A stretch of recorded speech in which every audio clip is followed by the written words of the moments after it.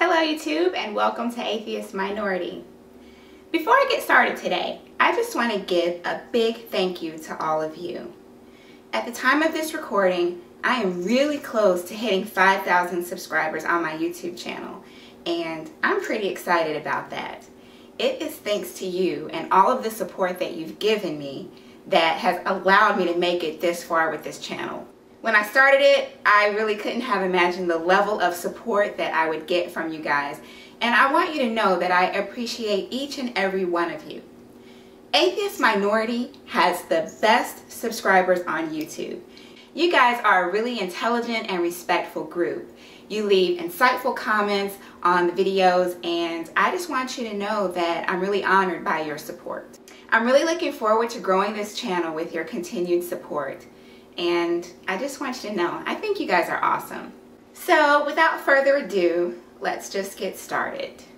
We all know the Bible claims to be the inspired word of God, inerrant and infallible. In a couple of my previous videos, I've mentioned the inconsistencies and contradictions that can be found in the New Testament, and some of you have even asked that I go into a little bit more detail about that.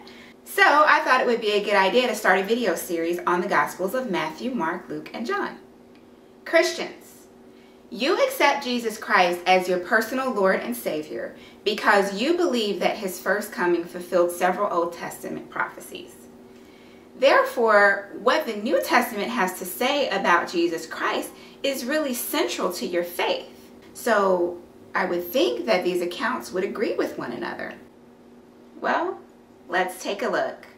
Our first lesson will cover the birth of Jesus Christ. Let's start with the genealogy of Joseph, Jesus' father.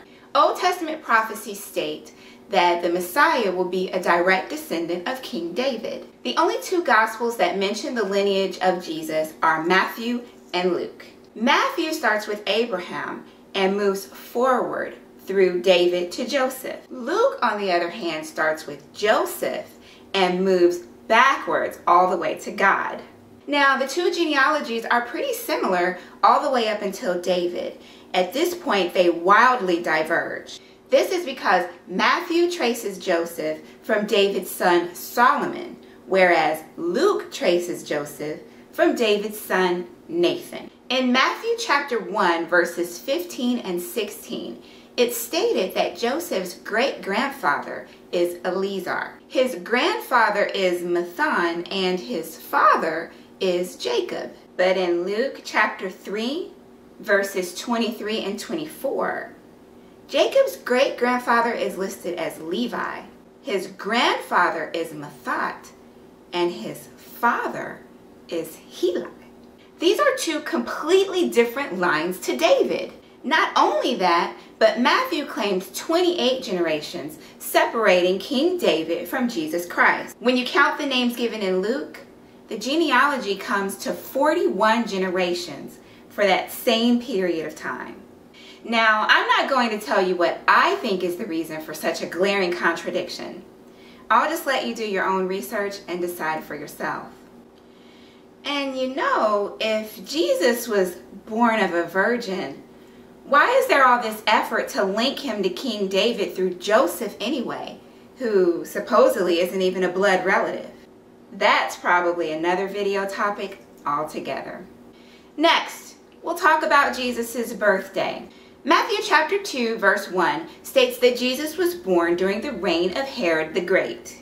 Luke chapter 2, verses 1 and 2 says that Jesus was born during the time of the worldwide census, when Quirinius was governor of Syria.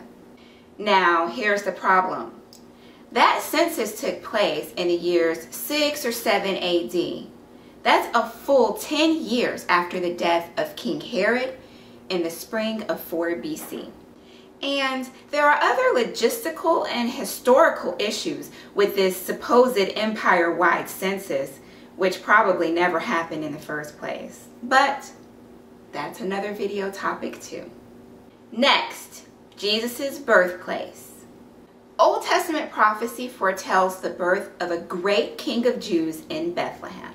In this case, Matthew and Luke both have Jesus Christ being born in Bethlehem. However, the circumstances around the birth are not the same.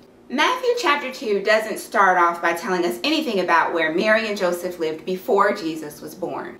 However, when the author mentions Jesus' birth occurring in Bethlehem, there is no account of Mary and Joseph having to travel anywhere to get there. We won't make any assumptions about that though. We'll just leave that alone. After Jesus was born, his family fled to Egypt to avoid the possibility of Jesus being caught and murdered by King Herod. When it was finally safe to return to Judea, they were afraid to do so, and they decided to settle in Nazareth. So now let's look at Luke chapter 2. According to this biblical account, Mary and Joseph already lived in Nazareth. Caesar Augustus enacted an empire-wide census that required everyone to travel to their place of birth to register. So Joseph traveled to Bethlehem to fulfill his obligation, and he took his very pregnant fiancée Mary along with him. While they were in Bethlehem, Mary went into labor and gave birth. Then, only after Jesus' circumcision and purification did they return to Nazareth. The book of Luke has no mention of the flight to Egypt, nor the slaughter of the innocents. I wonder why not. You know, these 3 points are just the tip of the iceberg. And that's why I've decided to make this a series, because there are a lot more contradictions and inconsistencies that can be found in the Gospels. Each one of the 3 points in this video could be examined much more in depth, and we could go into a lot more detail about every single one of these. But I wanted to stick to looking at only what the Bible clearly says on each of these topics, and nothing else. Studying outside sources concerning the translation of some of these biblical passages, as well as the recorded historical events from this same period of time, bring even more questions to light. But that's not the goal of this particular video. We examine the biblical passages only, and that alone is enough to raise some serious concerns. This time around, we didn't touch on Mark or John, and the reason why is because the authors of those books were smart enough to not attempt to reconcile Old Testament prophecies concerning the birth of Jesus Christ in their accounts. But believe me, as this series progresses, those books will have plenty of time in the spotlight. The central idea of Christianity is that Jesus Christ is your Messiah. The Holy Bible, with the Old Testament and the New Testament put together as a coherent whole, is your proof. If he didn't fulfill Old Testament prophecy, that makes the whole of Christianity false. So why do you think that Matthew and Luke tell such widely varied accounts? And most importantly, are you okay with that? Thanks for watching. Peace.